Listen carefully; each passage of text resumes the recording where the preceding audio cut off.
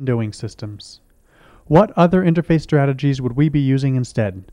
Our research groups at the University of New Mexico and New York University have been looking at alternatives to the Windows, icons, menus, and pointer, or WIMP interface metaphor that has become so prevalent.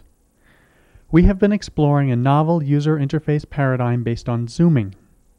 The interface metaphor we present is that of a huge planar information surface where documents can be placed not only at any position, but also scale to any size. Zooming user interfaces, or ZUIs, are exciting to us because they present a possible solution to problems that plague traditional Windows-based user interfaces. Scale provides a natural way to organize hierarchical information. One way of thinking about ZUIs is that all the information you need is there if you look closely enough. To explore these kinds of interfaces, we built a zooming graphics engine called Pad++.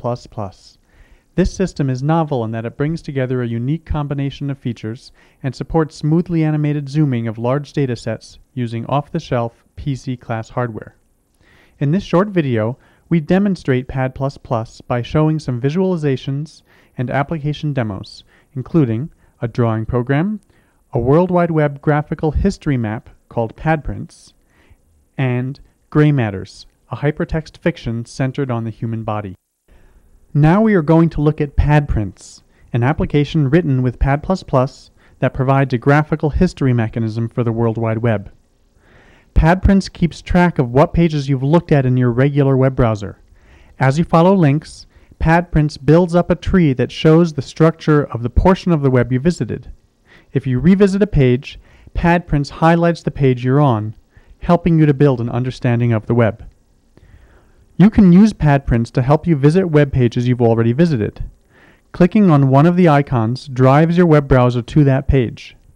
Because 60% of the pages people visit are repeat visits, it is important to provide mechanisms to make it easy for people to do this.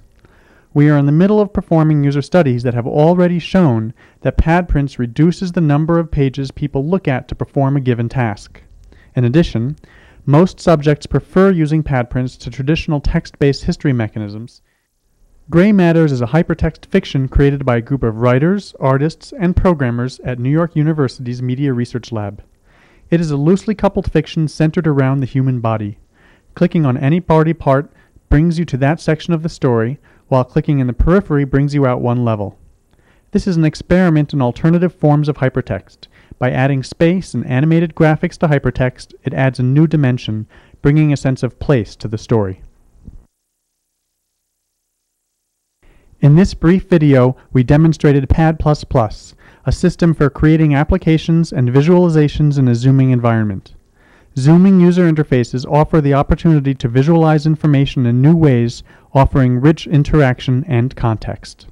Pad++ is freely available for non-commercial use for Unix and Windows systems.